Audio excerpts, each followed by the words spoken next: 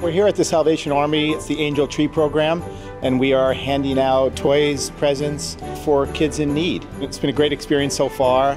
People seem to be really appreciative and so happy that the kids are going to have a nice Christmas this year.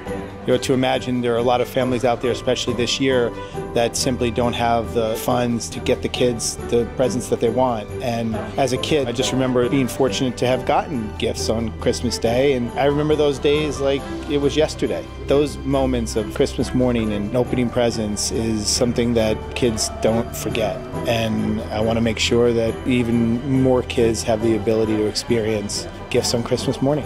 If there are people out there looking to give back in some way, I think this is a great program. Just being able to end the year on a positive note and brighten kids' morning on Christmas. That's what it's all about. Nice.